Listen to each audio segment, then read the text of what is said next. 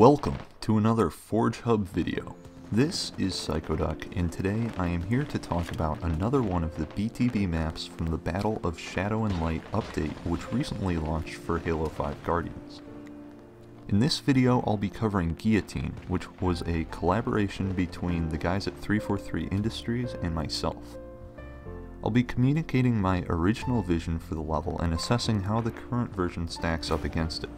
And I will also go over some of the new Forge items and capabilities that this map showcases. There were two primary reasons I chose to remake Headlong for this project. Firstly, the vertical nature of the map and the mix of engagement ranges were sure to be a good fit for Halo 5's mechanics and sandbox with the right adjustments. Second, I wanted to see how far I could push the new Forge tools, and recreating a complex and detailed level like Headlong was the perfect opportunity.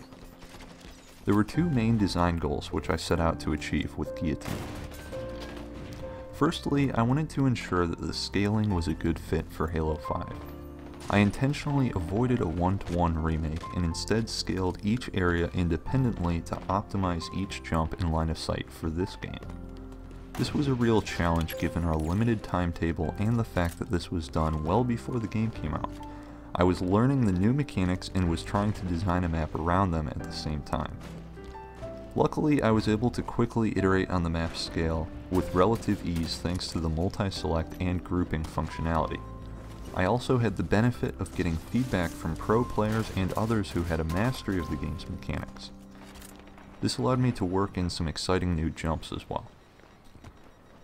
My second main goal was to improve Headlong's Warthog gameplay.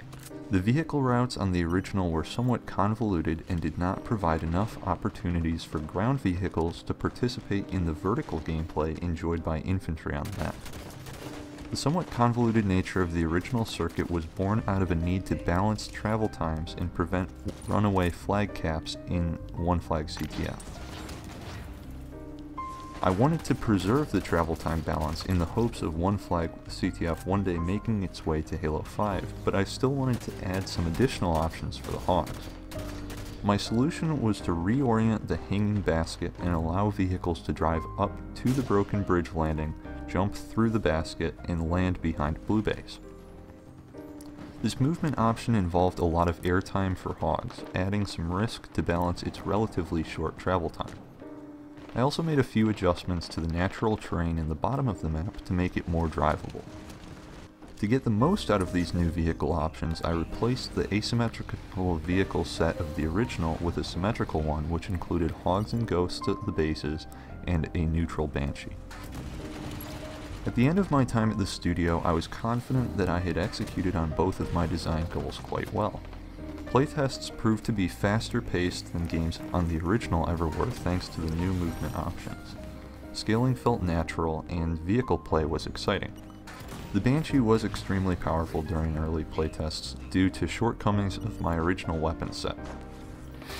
There were two parts of the map which I wasn't entirely pleased with when I left. Soda Room and the Monument platform each felt somewhat dumbed down because of time constraints. The lifts and a few other details were less than optimal when I left as well. Once I passed the map off to 343, several changes were made. The weapon set was reworked to better balance the Banshee and to foster better engagements all around. I'm particularly happy with the placement of rockets in Beam Rifle Room, which is now called the Armory, as they allow for exciting pushes into construction build. The sniper is as deadly as ever, but is placed on an exposed catwalk on the low side of the map, just like on the original. The Monument platform was reworked, though it still lacks some of the detail and versatility of the position on the original.